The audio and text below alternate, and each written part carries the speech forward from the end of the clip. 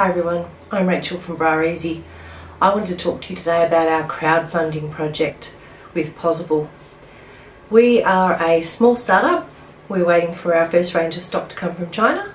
But before we go into that, let's talk about our business and how we actually came to be.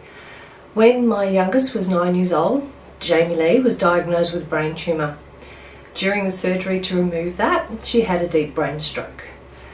We spent years going through different treatments to try and get through the cancer, which she was eventually successful. And we say we are all successful because she's still with us. So when Jamie turned 15, I realised that she couldn't put on a bra with one hand. Because of the stroke, she actually can only use one hand with any sort of dexterity.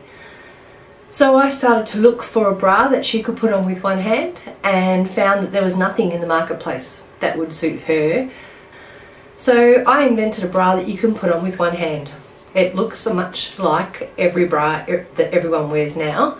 A lot of people who design clothes for adaptive wear make it doesn't look very attractive. We've been successful in making a really beautiful product that we know everyone is going to love.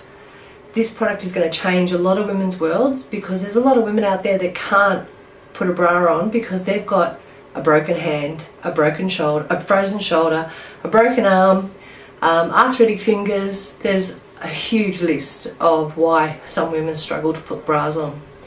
So if our story means something to you, we would appreciate your support so we can bring this to market. Thanks for watching.